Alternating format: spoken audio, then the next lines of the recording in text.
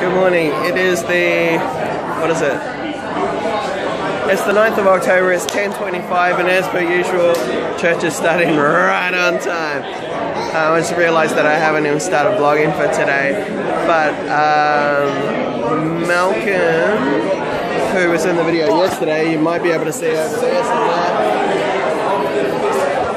is back to speak to the majority of the congregation. So it was just a men's breakfast yesterday that he came and spoke at, but now pretty much everybody's here, as well as he will be doing visits for small groups as well, or home groups, or whatever you want to call it. There's Nick in the background. Yeah, but my battery's about to die, so I think I'll just leave it there, and then we'll end with normal Sunday session when I get home. Peace.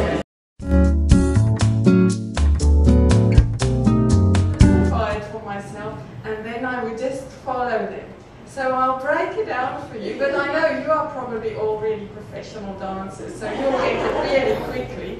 But the side, so we don't bump into each other, okay? God works in His people, giving them the desire and the power to do what pleases Him. Okay, I think you really have to give yourself a clap for that. Well done, everybody.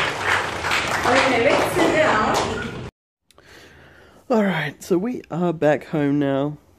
After church, and came back and spent some time with our friend Eugene, and I wanted to really kind of make an effort to get back and be a bit more regular with these Sunday sessions. So the text that I have today is from Psalm 34 verse 10, which says, "The lions may grow weak and hungry, but those who seek the Lord lack no good thing." Now,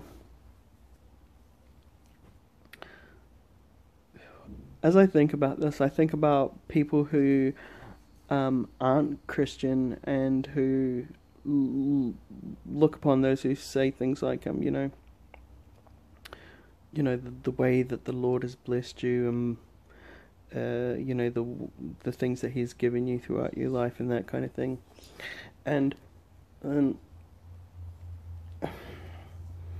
the people people who say that they've been blessed and things, they might not have like a whole lot of money or a really good job or a nice house or those kinds of things, but I think through seeking the truth of who Jesus is, we are rewarded with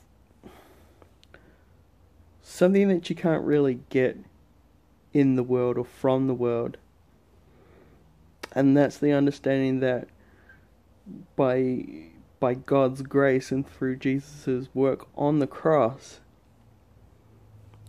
that we can be absolved of our sin, and thereby join Christ in heaven and have a life eternal. And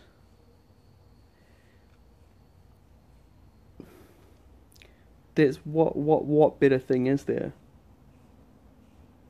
to be honest? Like, I kind of think, like, just me personally, I kind of don't think about heaven too much.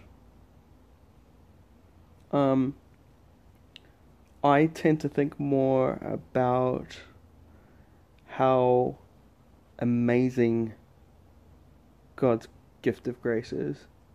I tend to think more about the world that we live in, and the fact that this world was created specifically with us in mind, specifically with me in mind, that there is everything in this world for me to be able to exist, like to be in the first place, and everything to exist as in to sustain me And it's really the influence of the world, so to speak, that makes me desire things that I don't have and things that I don't need. So, regardless of what I do and don't have, the things that God provides me in the world are good, and I think you really have to you have to come to a place of understanding that He gives you everything that you need to survive. Not necessarily to make your life comfortable, but everything you need to sustain you. And not just the things, not just, food and shelter and those kinds of things, which He does, but also through His Word. And this is a good reminder of that once you understand who Jesus is, and when they say, those who seek, meaning those who begin to have a understanding about who Jesus is and who God is, those who continue to seek out and more fully understand our relationship, people's relationship, but also their own personal relationship, what it means, what God's grace means for you.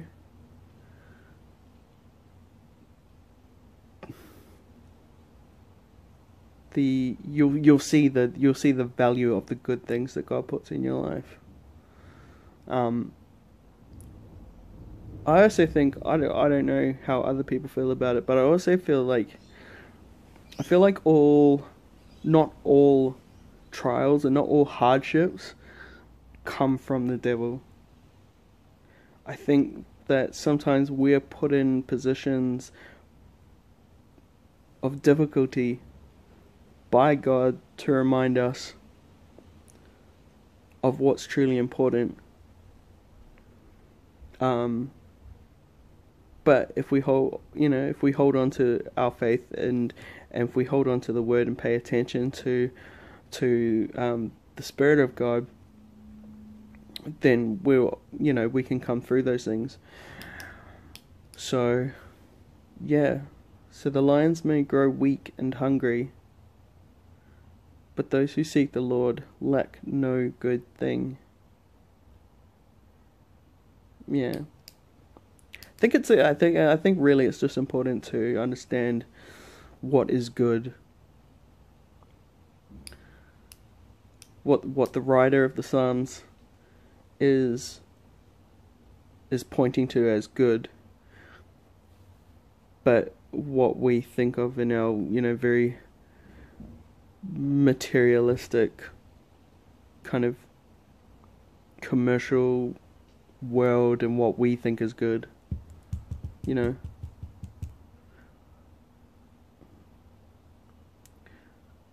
think there's definitely a point of saying, maybe, the things that we think are good don't sustain us, but this is the truly good things of God that actually keep us going, keep us moving forward. And in the appreciation of those things, you find the need and the want and the desire to know the giver of those gifts more personally. But anyway, that's me for today. I hope you enjoyed that little snippet of church this morning. I thought that would be fun to get in there. But yeah, I will see you tomorrow with my regular vlog. And I hope you guys have a good working week. Let me know in the comments what you guys have gotten up to this weekend. I've I've actually just made plans in a couple of weeks to go out with my friend Eugene for our combined birthdays, which obviously were in September, but still, we're going to go and try to go to a shooting range.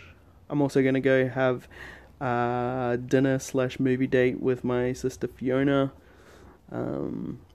for, yes, yet another very belated birthday. But anyway, I hope you enjoyed the video. God bless, look after each other, and I will see you later.